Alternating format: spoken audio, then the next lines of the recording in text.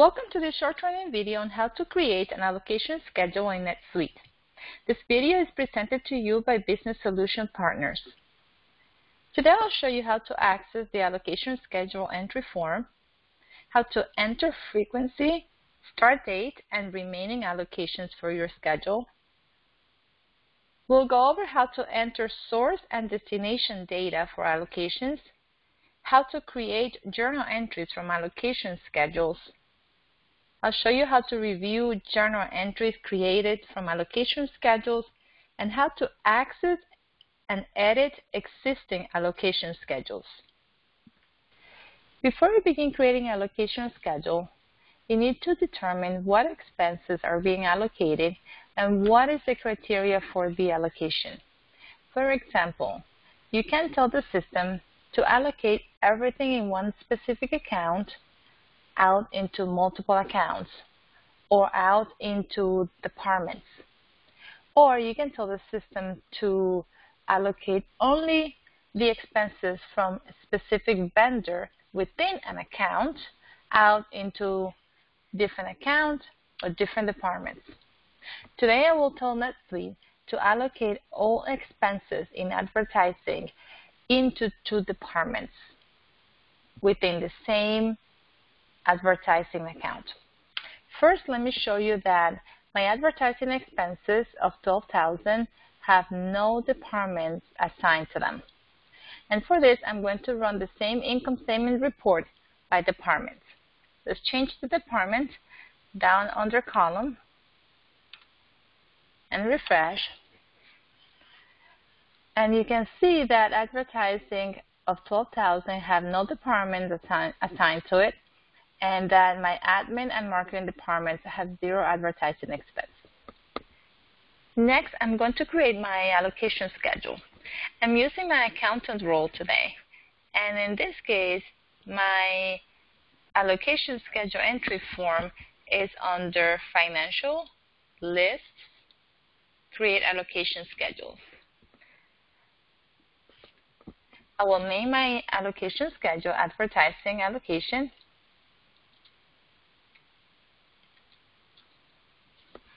Because I only have access to one subsidiary, the system is defaulting to that one, but if you have access to multiple and you're creating the allocation schedule for a different one than the one that shows up on your screen, you can select it in the drop-down. The frequency of my allocation is going to be the end of period, but there are other options. You have twice a year, annually, one time. The next date I want this allocation to run is the end of June, because I'm still closing June. I want the system to run this allocation for only 3 more periods. My allocation schedule is going to stay active, so I'll leave this box unchecked. I'm creating a fixed allocation rather than a dynamic allocation, which is an option here. So the fixed allocation is going to take data from an existing account out into where I tell the system, and it's going to base the allocation either on fixed amounts or percentages. Under the source section, you're going to tell NetSuite where to post the credit. And the credit means the amount that we're taking out and allocating into somewhere else. So in my case, I want to credit the advertising expense account, which I'm going to enter here. However, I could tell the system, I want to credit what's in advertising expense, but I want you to take it out of this credit account. So this will serve as a contra account to advertising. For today's purposes, I'm going to credit advertising, which is $60.10, and that's where my expenses went. I also want NetSuite to take anything in advertising expense, regardless of vendor and regardless of department. So I'm going to say any department, any location, and I believe unassigned and any work the same way, but just to be safe, I prefer to use any. So now my system is going to post the credit in advertising expense, And I want the new debit to go into advertising expense again, but with departments. First, I'm going to tell NetSuite that I want my weighting to be based on percentages. So when I click percentages here, as I add weights here, NetSuite is going to read those as percentages. So let me show you how that works, So 60/10 is where the expense is going to go back into. I don't need to enter a name for vendor or customer, but I do want to enter a department or two departments because this is how I want the allocation to go back in. So 90% of my advertising revenue or advertising expense should go to the marketing department. And the remaining 10% should go to the admin department.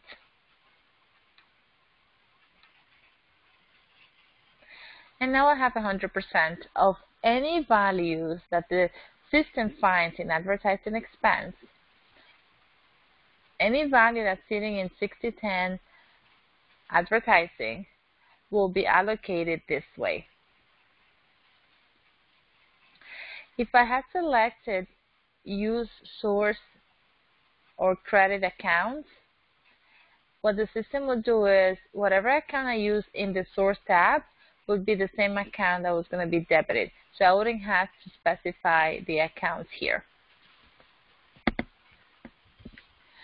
Now my allocation schedule is ready to be saved, and I'm going to go ahead and click Save. And the system is saying that my transaction successfully saved. At this point, I can go in and create my journal entry based on this allocation. And let's do that. And NetSuite has posted a journal entry noted as created from allocation.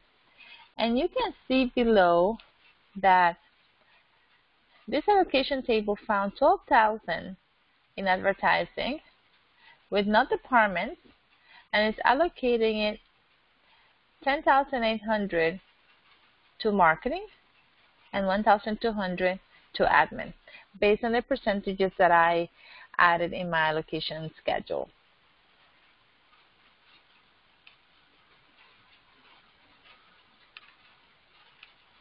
If you have segregation of duties when it comes to creating transactions and the approval of transactions or journal entries, the system won't post the transaction or the journal entry at this point. Someone else will have to go in and actually approve the journal entry. In my case, when I created the journal entry from the allocation schedule, I have the access to approve at the same time, so I don't have to go back and approve these journal entries.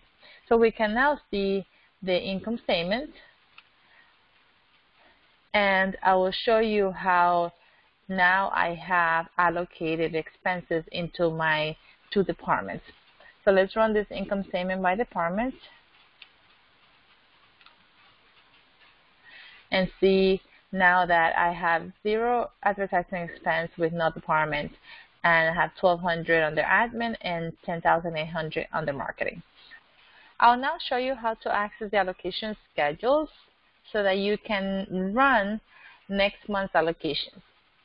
So if you go to Financial, Lists, Create Allocations, or Create Allocation Schedules, and select Lists, you can find the allocation schedule that I just created. It's scheduled to run on July 31st next, and I have 2 allocations remaining. You can click on Edit to make changes to the allocation schedule, or you can go to View, and you can see the details of this allocation. You can now see under History, you can see the journal entries that you have run from this schedule. So you can click on the entries and see the debits and the credits. on July 31st or a few days after, you can go back here and create new journal entries. If the system doesn't find any activity in July in the source account, which is advertising, it will tell you that no transactions were found, and it still runs the allocation schedule, and July is considered done, and next month, the next time you can run this would be August 31st. If you accidentally run an allocation schedule before all transactions hit the source account, all you have to do is edit the allocation schedule and change the date back to the date you want to run it for. So let's say you run the July schedule today, and some additional transactions are posted between today and the end of the month in advertising expense. You can come back here. This schedule is going to say that the next run date is August 31st, so you can edit it, change it back to July 31st, run the journal entries, and the system will look for transactions posted between today and the end of the month and allocate them based on this schedule. We hope you found this video useful. If you have any questions about any of the features described in the video or need training or support with NetSuite managers or transactions, please contact Business Solution Partners at the email or phone number on the screen. Business Solution Partners is a NetSuite partner and a management and consulting firm specializing in cloud-based system implementations. Their staff members and management team include CPAs and certified solution developers with over 25 years of experience in accounting and system implementations. Visit us at bspny.com or follow us on Twitter and other social media.